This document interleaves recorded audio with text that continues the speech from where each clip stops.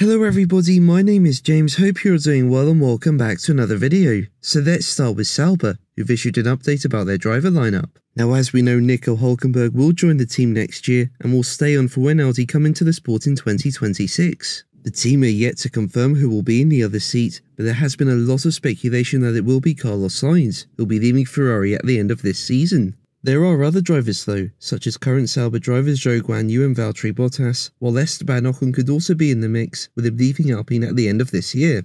And Sauber team representative Alessandro Aluni Bravi confirmed that they are targeting the best available driver pairing. He was quoted by Planet F1 as saying, "We say that we want to try to have the best pair of drivers available in the market. It's not just depending on our team, it's depending on of course on the availabilities, depending on many factors. We have seen that the market is quite fluid and each day we see in the press, new names and new combinations. So I think the target is to have the very best drivers available for us for a long-term project like the Audi F1 team project." Now I do think Sainz will end up in this seat. I mean, its only realistic choices are them or Williams, with Mercedes now looking unlikely, and Red Bull closing the door after announcing a contract extension for Sergio Perez. Now Sainz put himself in contention for the seat following a very strong start to the season, while Perez's performance have dropped off recently. But according to Sky Sports' Craig Slater, the Red Bull point of contact for Sainz changed from team advisor Helmut Marko to team boss Christian Horner, which Slater felt posed the question of whether this Sainz situation shows that Horner emerged as the winner. Speaking about the Sainz situation, Slater said, "He had been holding out for this seat. My understanding from his representatives was it had been hot and cold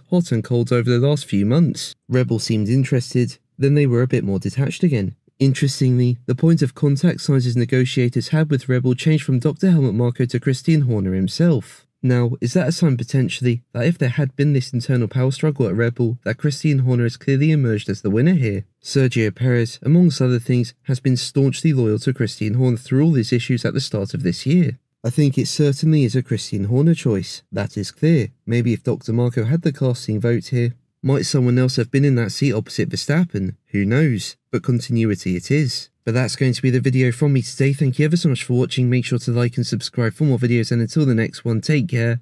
Bye.